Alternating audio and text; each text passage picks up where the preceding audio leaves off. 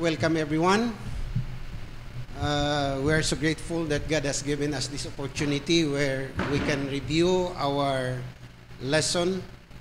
And before we do that, let's have introduce from there. Ma'am? My name is Sabina Parinas. I'm working at the research office as research consultant here at Adventist University of the Philippines. Although I am a nurse, but I am working at the research office at the moment. Thank you. I am Michelle Collado. I'm coming from College of Education as a chair for elementary department. Thank you. My name is Pastor Ismael Cabason. I'm one of the instructors in the College of Theology. I'm Rico, Javien. I'm a teacher in College of Theology in the Graduate School and the College of Medicine. And so, our lesson this week is very significant because the title is The Christian and Work. It is not separated, it is attached, is associated. When you are a Christian, there is work. So, our lesson tells us first that work is God's ideal. But before we go into that, we will look at the text for our week study. So I would like Dr. Collado to first to read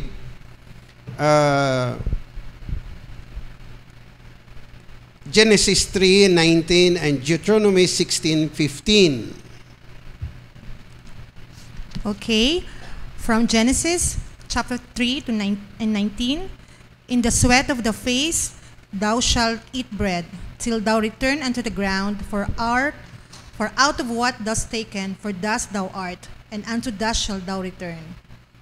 And from Deuteronomy chapter 16 verse 15. 7 days shalt thou keep a solemn feast unto the Lord thy God, in the place which the Lord shall choose, because the Lord thy God shall bless therein all thine increase, and in all thy works of thine hands. Therefore thou shalt surely rejoice. Pastor Cabason, Exodus 20, 25 verses 10 to 30. 10 to 30, sir. Yeah. Says here, and they shall make an ark of shittim wood, 2 cubits and a half shall be the length thereof, and a cubit and a half the breadth thereof, and a cubit and a half the height thereof. And thou shalt overlay it with pure gold. Within and without shalt thou overlay it, and it shall make upon it a crown of gold round about. And thou shalt cast 4 rings of gold for it, and put them in the 4 corners thereof. And 2 rings shall be in the one side of it, and 2 rings in the other side of it. And thou shalt make staves of the shittim wood, and overlay them with gold. And thou shalt put the staves into the rings by the sides of the ark, that the ark may be borne with them. The staves shall be in the rings in the ark. They shall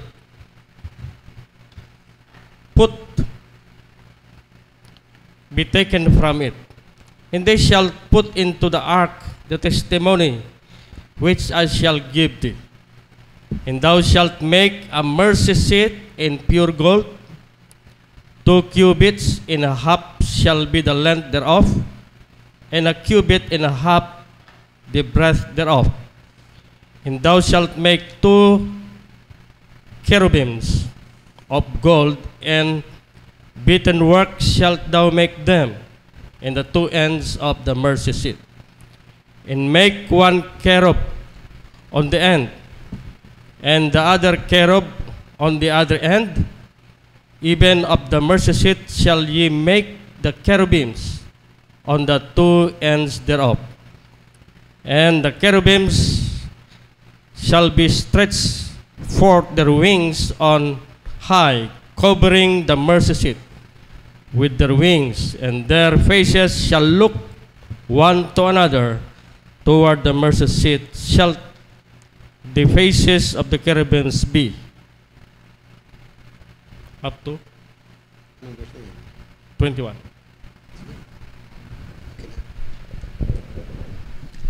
Galatians 5. I'm reading from King James Version, Galatians 5, verses 22 to 26. But the fruit of the Spirit is love, joy, peace, long-suffering, gentleness, goodness, faith, meekness, temperance. Against such there is no law. And they that are Christ have crucified the flesh with the affections and lust. If we live in the Spirit, let us also walk in the Spirit. Let us not be desirous of vain glory, provoking one another, envying one another. Ecclesiastes 9 verse 10 says, whatever your hands find it to do, do it with your might. For there is no work or device or knowledge or wisdom in the grave where you are going. And 1 Corinthians 10, whatever you do, whether you eat or drink, do all for the glory of God. Now, our lesson is giving us things. First, simple. And then, when we listen to the Exodus, is more complicated, more detailed, minute, because it comes from God. Meaning to say, all our work is really from a simple to more complex, and we should work.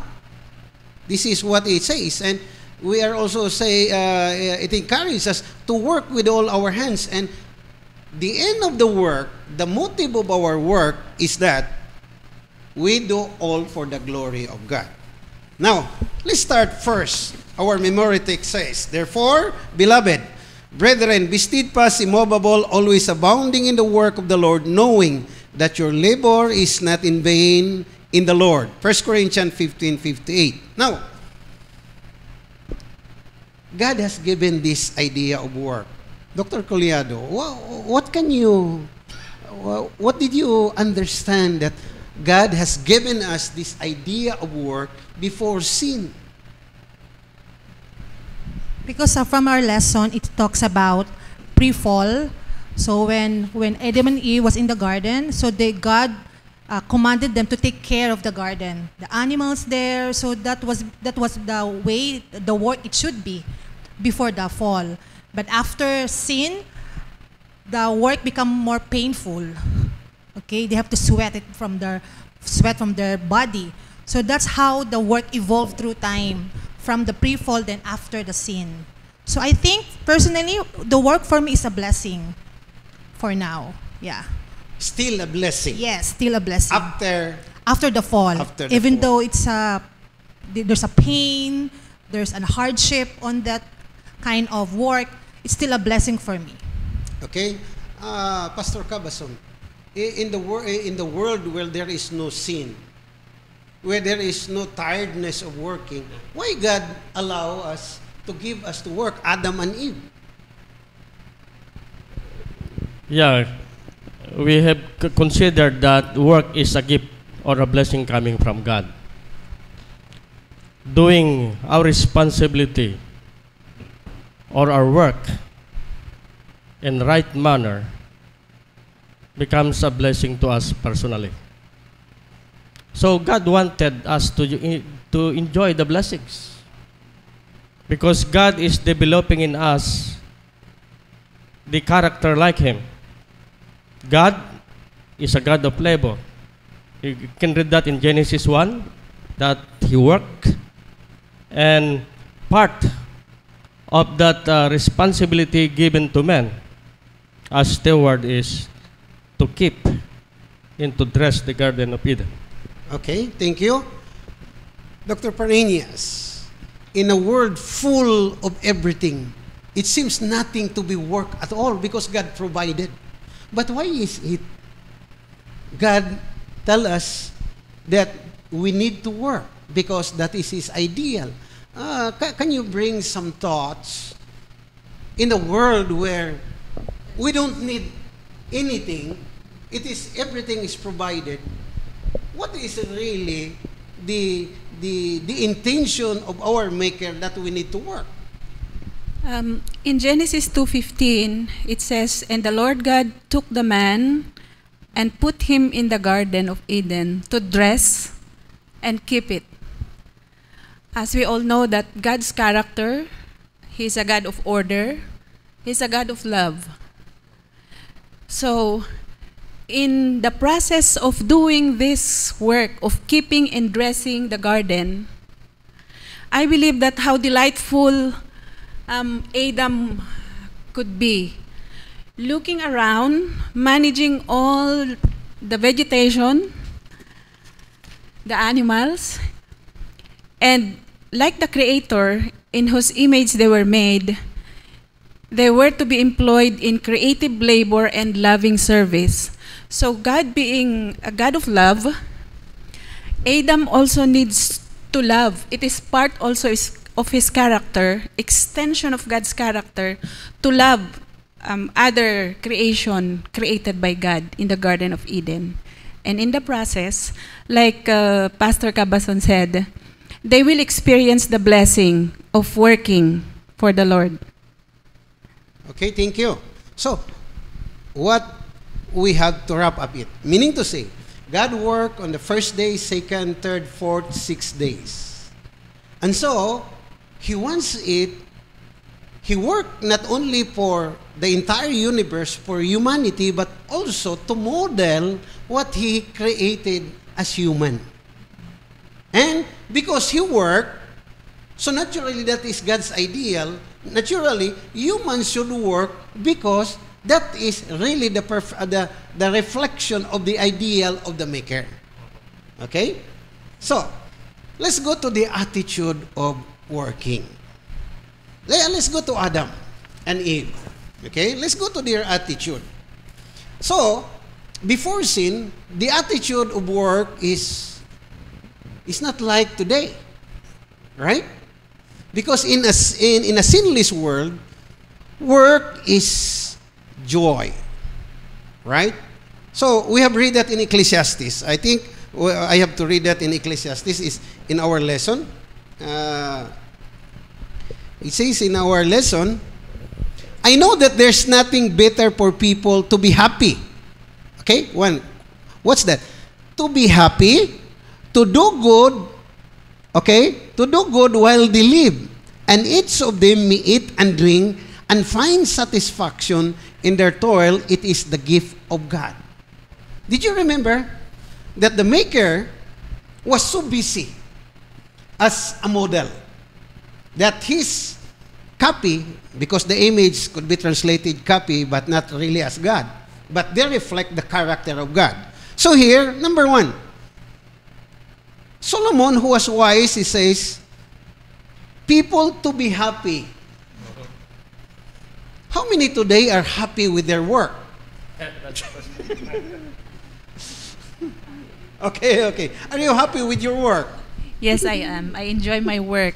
But sometimes, even for the work that you enjoy and you are happy doing, when it is too much already, it is not already enjoyable.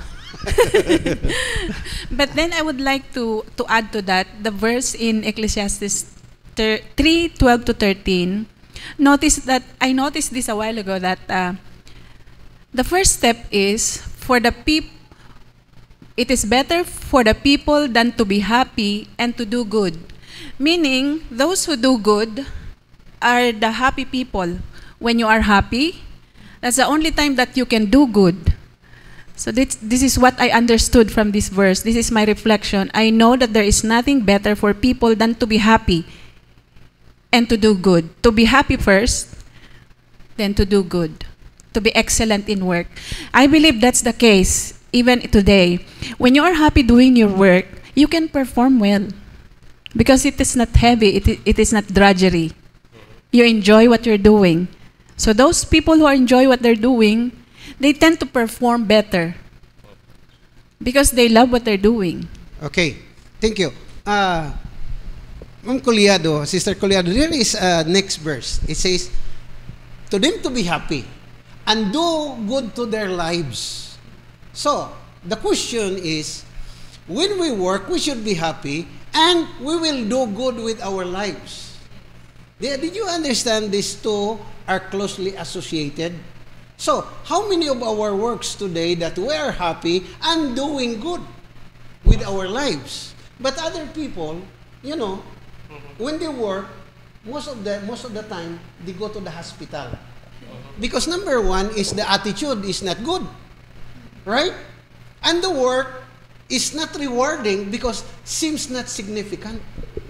And a recent research I know, 60 or higher percentage of people work but actually they don't happy, but that is the available work. So how would you understand that, Ma'am Collado, in the area where you need to be happy and do good to your life? Meaning to say, when you are happy, you can do good to your life. Right? So, meaning to say, work should not destroy us. Work should not destroy us. Yes, I will read from Psalms 90, verse 17. And let the beauty of the Lord our God be upon us, and establish thou the work of our hands upon us. Yea, the work of our hands establish thou it. So it's very clear here that the work is an evidence of our obedience, our love to God. So how would God know that we are obeying Him if it doesn't see in your work, in any kind of work, even though you're a carpenter, you're a barber, you are a teacher, you're a nurse, you're a pastor? So how would God know that you are working for Him, that your main purpose is to be a blessing to other people? And it depends on your motive why you are working.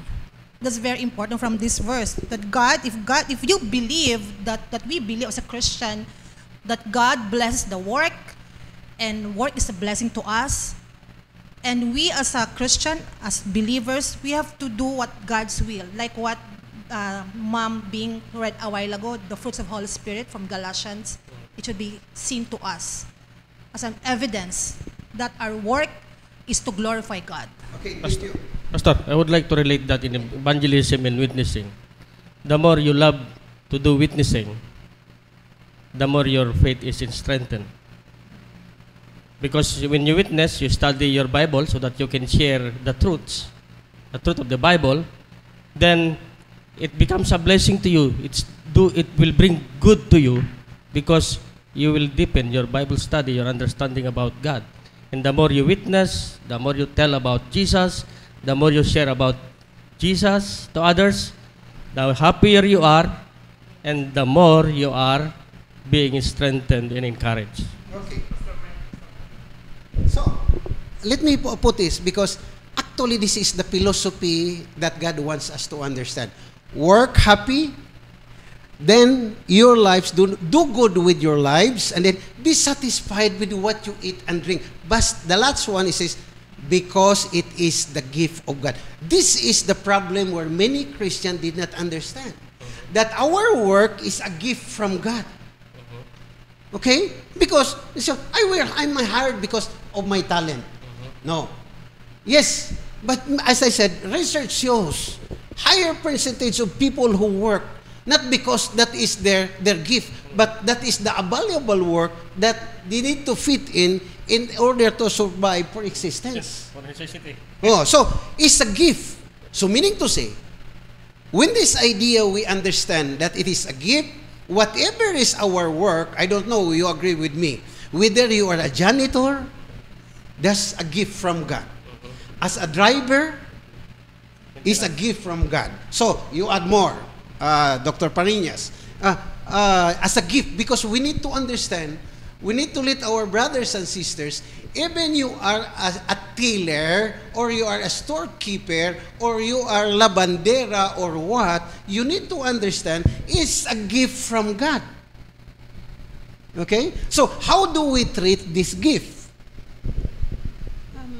When somebody chooses a profession, I believe that God has placed in one's heart the burden of serving through that profession.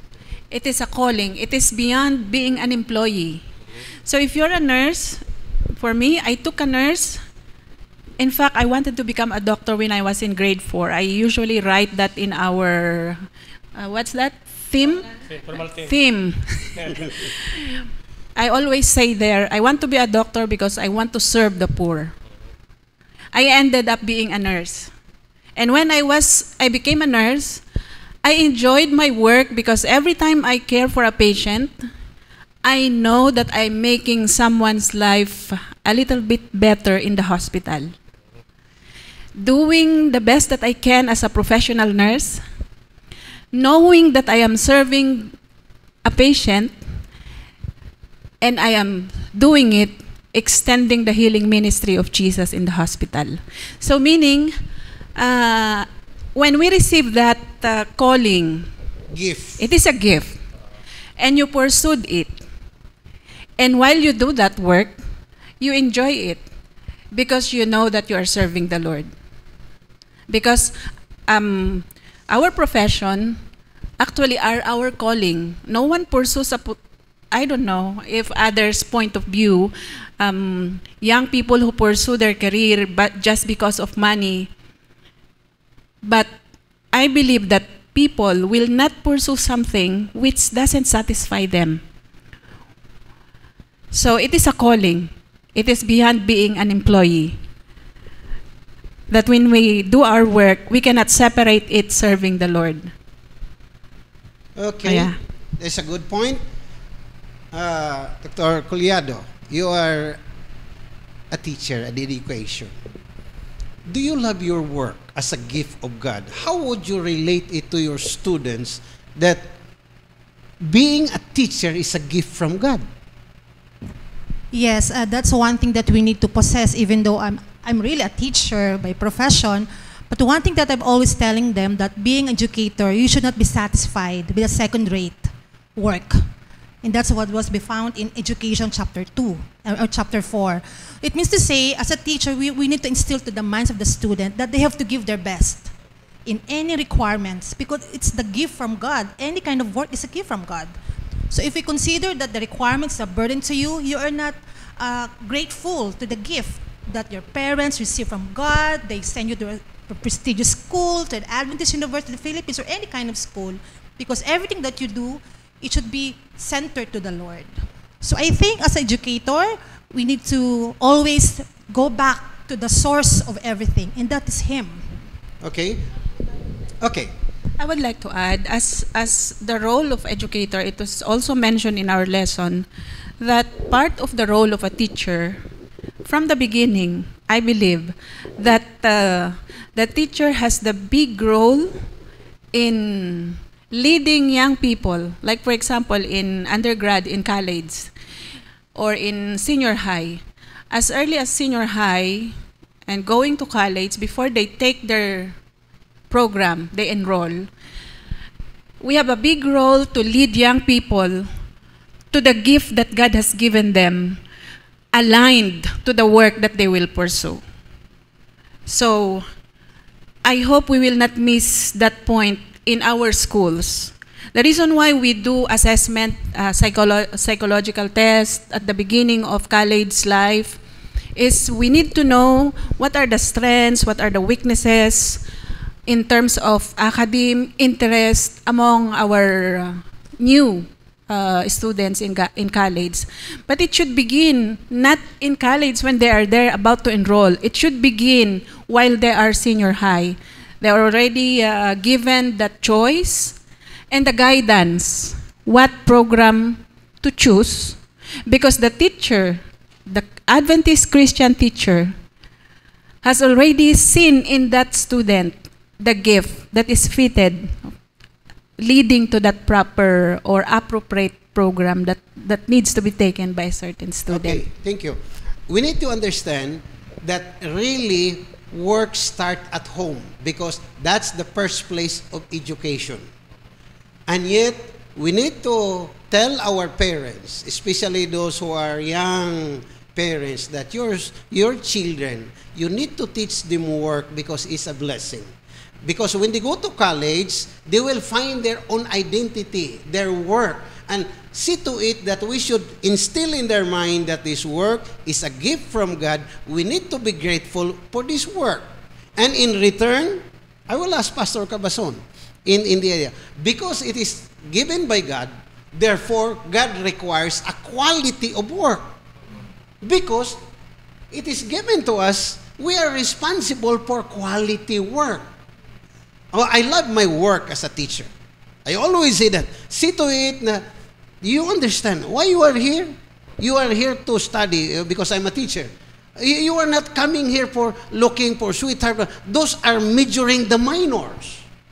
And there are people who also, when they work, actually this is their work, but they have so many agenda, other things there, they cannot focus the gift that God has given them. And so let's go now to the quality. How do we instill to our children, newly married, those who have already married, have children, how do we instill quality? Because God always look for a quality in all our work. Whether it is, because in the Bible there's no such thing as secular or division between secular and sacred. All work, regardless of it, is really sacred. And we need to understand that in our mind. We need to understand that every work really is sacred. If we remove this idea, we entertain that our work is not quality because it's not sacred. But when it is quality, because it is sacred, then we are doing work that is the finest we can offer. Right? So, Pastor Cabason, what is your thoughts about quality? Yeah, it's very important to consider the creation. When God created those things, the comment was this, and it was good, and everything was good. So everything God does is always good. So here, being God as our model, as His children, we must model, and our work should be done accordingly.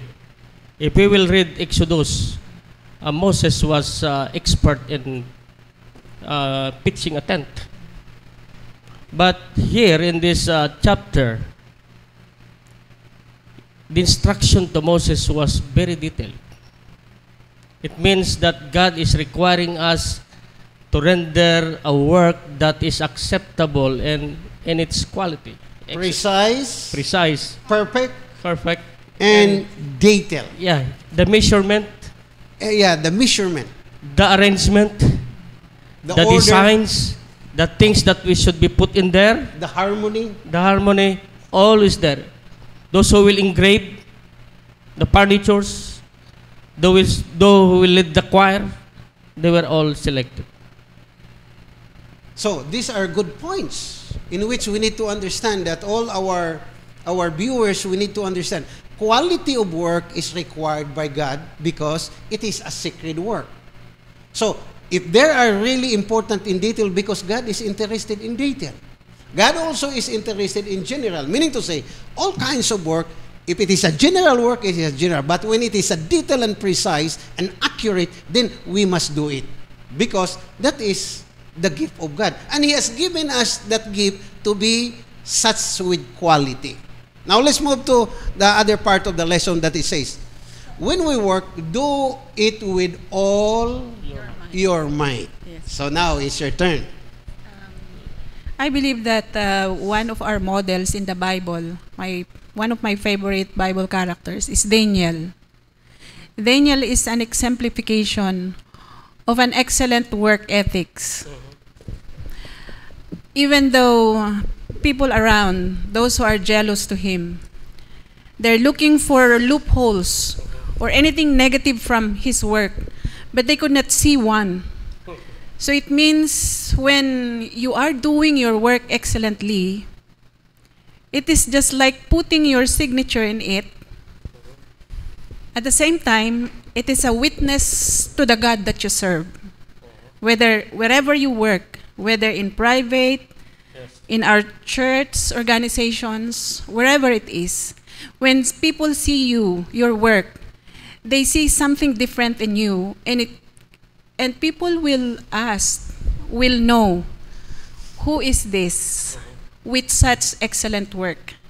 Even when others are not watching, even when it is an extended work, it is not within that bounds of time or requirement, because you love what you're working, because you want to serve the Lord. The point of reference always, since what you have is a gift from God, that work is a gift from God. The skills coupled with that work all came from God. Therefore, nothing came from us, and so we use it for the glory of God. And we can only do that when our work is excellent. Okay, that's a very timely points in understanding. Now, let me share you a little bit. Because in the Hebrew mind, worship and work are one and they are sacred. When you work is a sacred, when you worship is sacred, the same. But the Hebrew mind changed that. The Greek mind. To the Greek mind, worship is sacred, work is secular. And this is the pervading concept throughout the whole world today. Because it's secular. No, that is not. But in fact, I'll give you some text. For example, Genesis 2:15. The Lord has not caused, because there was no to till in the ground. To work in Hebrew is abudah. And also, if you look at Genesis 2:15, to tend it, the man to tend it, to keep it, the Hebrew word is abudah. So it is an integration of faith and work and worship, because if you look at Exodus 8:1, it says, the Lord spoke to Moses, okay? Go to Pharaoh and say to him, thus saith the Lord, let my people go and serve and worship me in the mountain. The Hebrew word is abudah, meaning to say, worship, abudah, work and worship is the same. That's why you find that in the Old Testament, the priests serve in the sanctuary, the military serve, the army, the soldier serve in the military, the same. There's no such thing as secular and sacred.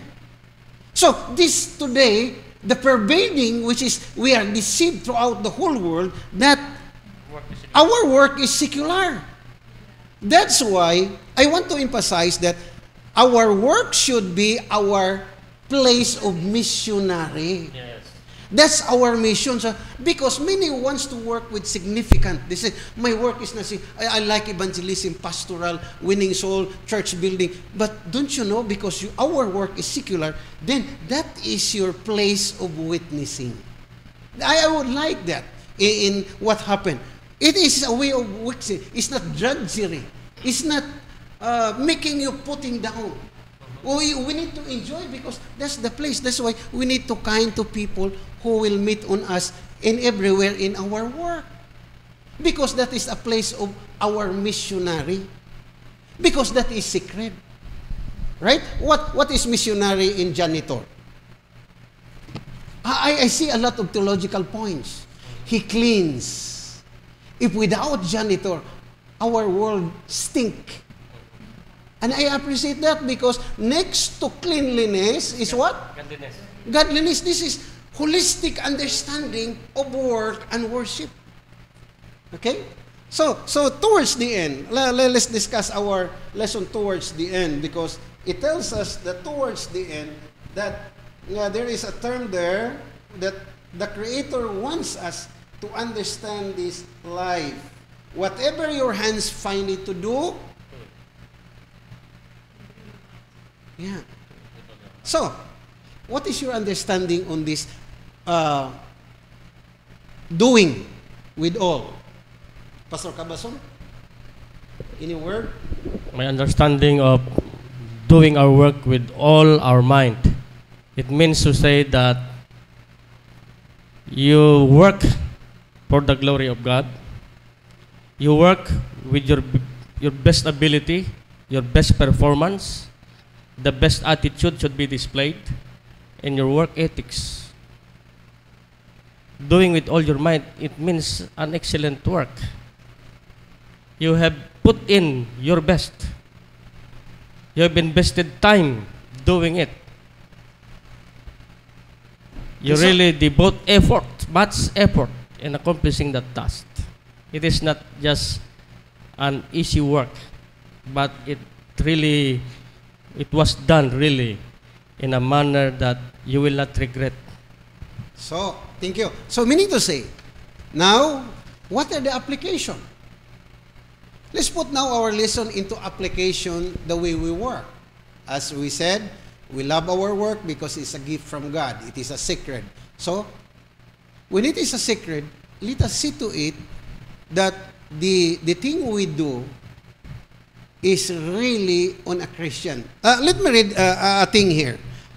For example, it says there in, I have a note here, where Paul is saying, when we work, ultimately, whom do we render our work? To the company? To the institution? To your boss? Paul says, not with eye service, as men pleaser, but as bond servants of Christ, doing the will of God from heart, with a good will, doing service as to the Lord, not to men, knowing that whatever good anyone does, he will receive the same from the Lord, whether he is a slave or free. Did you get the point? I think this is a very important application that we need to understand. Do not work with eye service. In other words, lip service. My lip service, there is also eye service. Pero minsan, walang service. Diba? So what does it mean here? Because our work, my work, I do it the best. I enjoy it because it's a gift. Because I'm not doing it to the institution, but I'm doing it to the institution, but actually, in the end, the ultimate, it is, I do it for God. This is what Paul is saying. So we need to understand, okay, brothers and sisters, that it is a very important theological aspect that when we do work, regardless of what is that work, we see God in the end. And in the beginning, the giver and the end, because it goes back to Him. So, I would like you to help me let our brothers and sisters that when we work, not really, di ba, pag may boss tayo, grabe ang energy natin. Pag wala ang boss, nawawala ang energy. So how can we do this? Because that's part of what Pastor Cabason, the work ethics. Hey, Ma'am Collado mo. Yeah, I would like to share with you from the statement of Miss Ellen G. White from the Book of Education, Chapter 4. It is his ambition to inspire them with principles of truth, obedience, honor, integrity, and purity. Principles that will make them a positive force for the stability and uplifting of society. So she was advising us to do this wherever we are. So he desires them above all else to learn life's great lesson, to have an unselfish service. I think that's what's the main goal of our lesson for me, that to work is to render our unselfish service. That's what Pastor was saying a while ago. And another thing, Pastor, in connection with that one, and also she gave us a method of what kind of work we need to do so that we could minister in our workplace at the same time. So it states here in Testimonies for the Church, chapter 9, by visiting the people, talking with them, praying with them, sympathizing with them, you will win their hearts. This is the highest missionary work that you can do to your workplace. And she stated at the very end, be sure to work in a way that will remove prejudice instead of creating it as one of them. It's very clear that our attitude, our character should reflect the character of God wherever we are in our workplace, to our supervisor, to our co-workers, to our client as well. Okay, in the last round, would you give Dr. Parinas your last words about on the lesson, and then Pastor Cabason, then I'm going to wrap it up, and then we end our lesson. Since work is a gift from God before the fall and after the fall,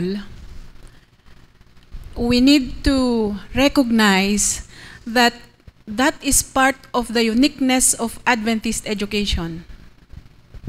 We have our work education program because we want to teach our students to value work, to engage in work, to love work, and not to feel that working is heavy and working is just for money. But we want to instill among our students. That's why we have our work student program. This is one of our unique feature in our Adventist education. Because what I have read, I was able to download a document from General Conference about work education program. And I have found, actually it is part of our lesson in Friday, but I have it here. In Patriarchs and Prophets, let me read from Friday lesson. I think this should be part of the curriculum in our work education program, wherein at the beginning we need to lay the foundation of our work education program. What's the purpose? Are we just giving them opportunity to work and study? Or it is beyond the opportunity to study while working?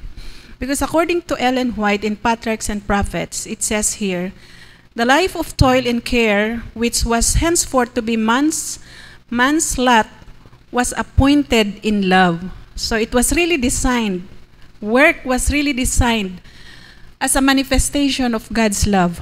It was a discipline rendered needful by his sin. Because of sin, it was designed that work should be part of man's restoration to the lost image of God, to place a check upon the indulgence of appetite and passion, to develop habits of self-control. It was a part of God's great plan for man's recovery from the ruin and degradation of sin. Patriarchs and Prophets, page 60.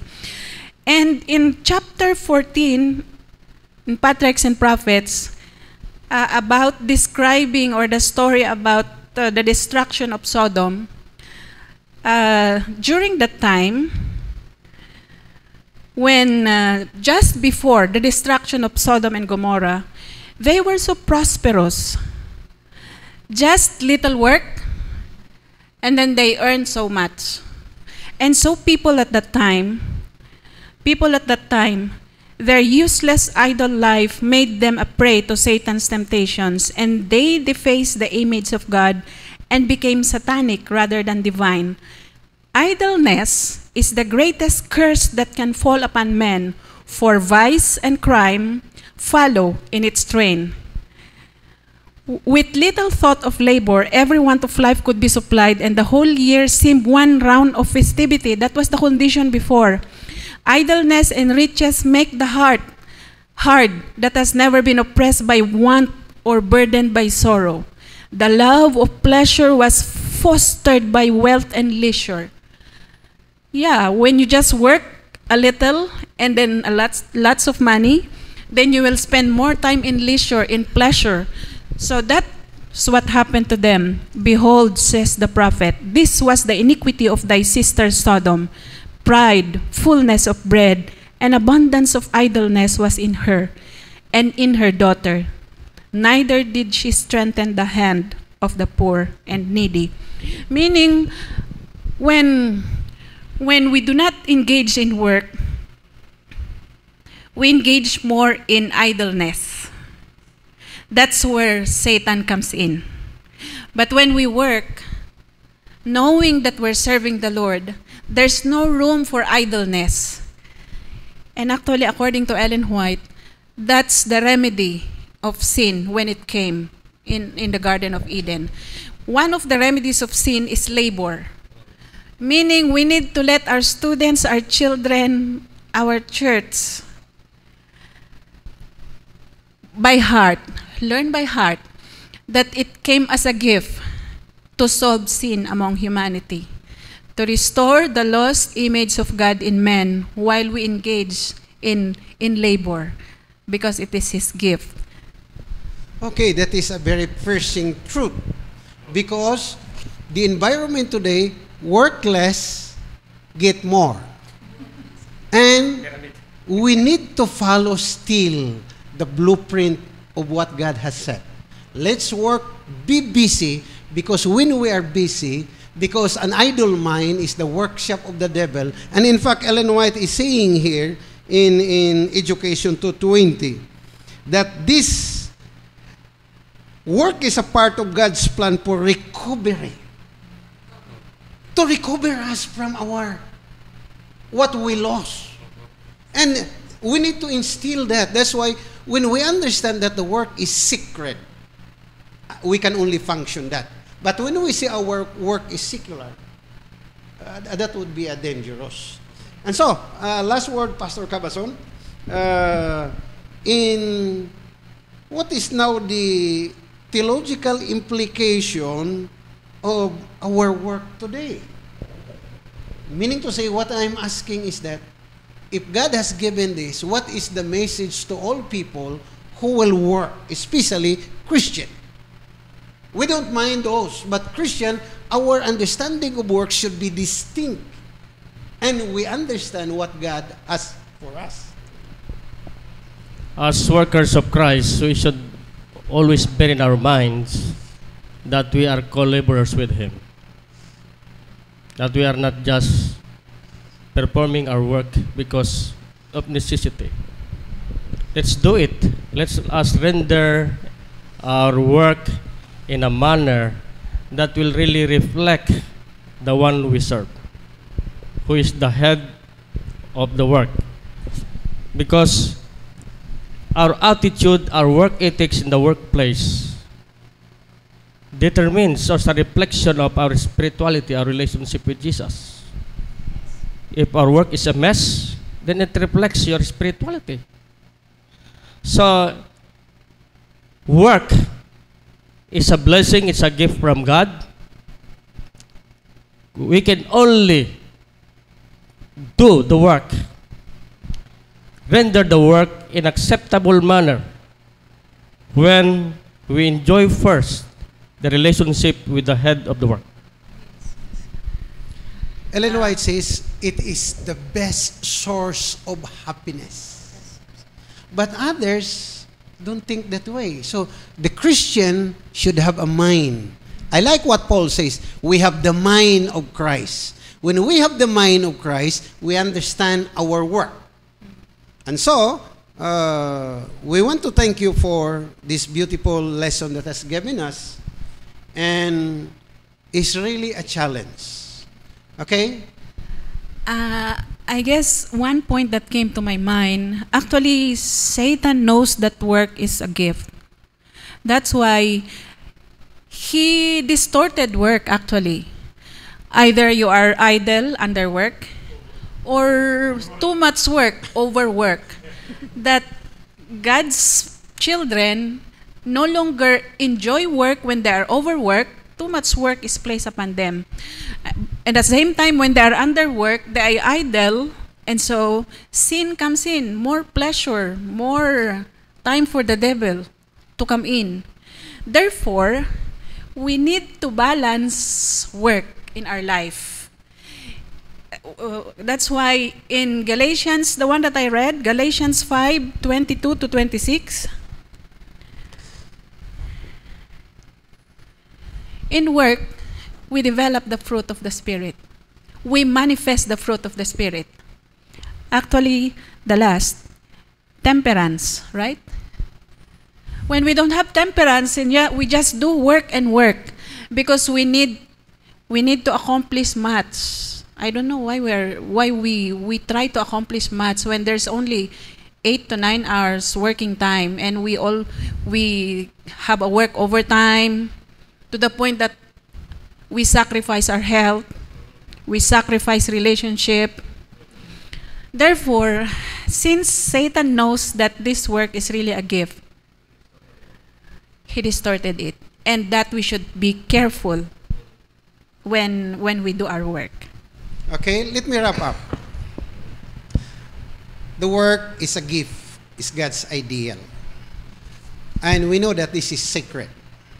And we do our best because we are not working in the institution, in the company. Yes, that is literal. But in the end, we are in there to the Lord. So, quality of work is important. And so, let me read Ecclesiastes.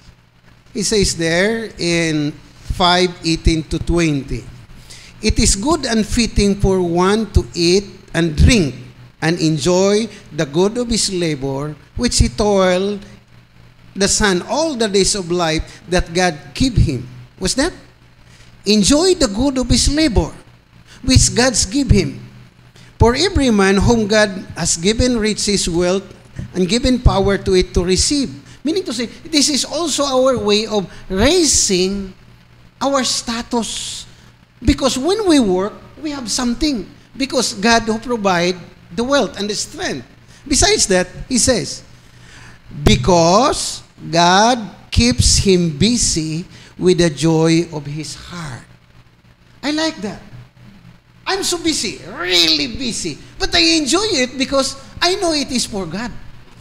If this is our attitude towards our work, what a beautiful workplace that we can find in our world.